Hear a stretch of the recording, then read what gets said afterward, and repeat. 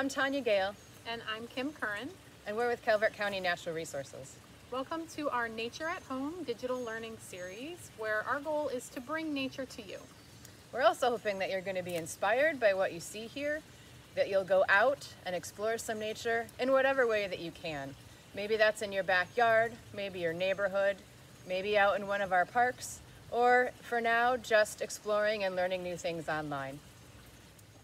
Hi everybody, on today's Nature at Home, we're going to be doing a critter spotlight of one of the cool animals that lives at the Battle Creek Cypress Swamp Nature Center. Who I have with me today is an eastern painted turtle.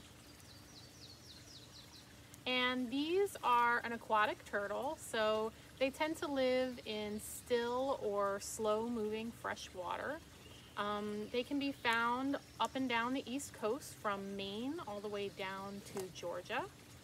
And they like to bask out in the sunlight. They like to get out of the water every now and then, so you might see them when you're out and about. And their shell, one way that you can tell you have an eastern painted turtle is their shell is very dark in color. It's usually like a very dark green all the way up to almost a black color. The top of their shell is very smooth, so they don't have any bumps or serrated edges on the edges of their shells. The bottom of their shell tends to be all one color. It's all just going to be like a yellowish color. And they have a lot of really cool markings.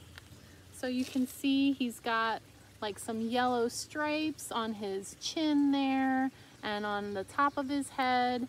And they also usually have some really cool red markings along the edges of their shell and sometimes on their skin as well. So this is a female eastern painted turtle. One of the ways that you can tell that is because she has some short little nails in the front here. Male eastern painted turtles have really long front nails, so that's one of the ways you can tell males and females apart.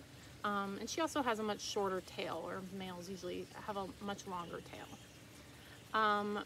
One thing that's really cool about eastern painted turtles is they're actually the only known turtle that has aligned scutes. So scutes are like these scales that are on their shell. And you can see on the eastern painted turtle, they're in like a perfectly straight line.